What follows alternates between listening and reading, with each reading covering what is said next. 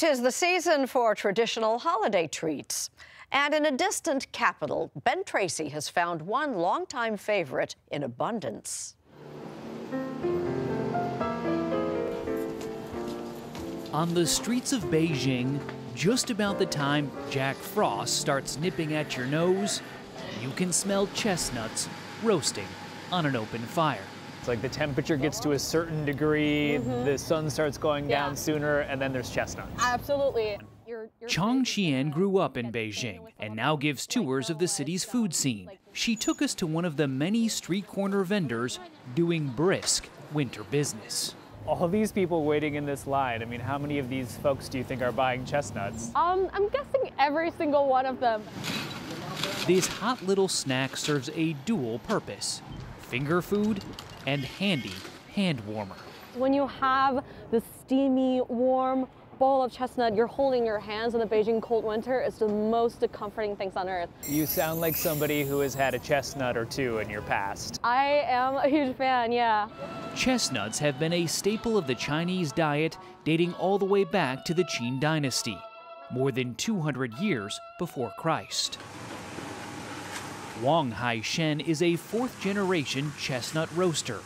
His family started their business in the late 1800s and claimed they were once the exclusive provider of nuts to China's imperial family inside the Forbidden City.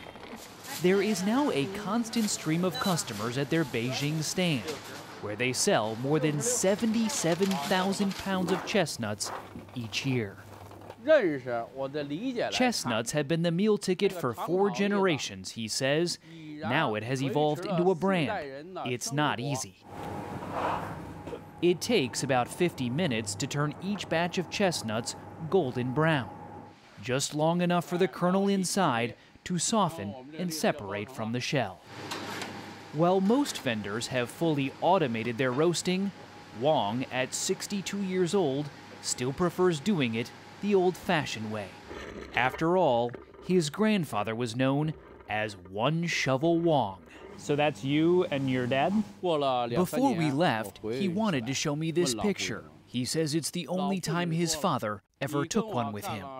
The photo means he can trust me with this store completely, Wang says. You were 46 in this picture, so it took a long time to earn your dad's trust. And that trust is why this legacy lives on and is far more than a line from a Christmas song. Chestnuts roasting on an open fire, Jack Frost nipping at your nose, Yuletide carols being sung by a choir, and folks dressed up like Eskimos.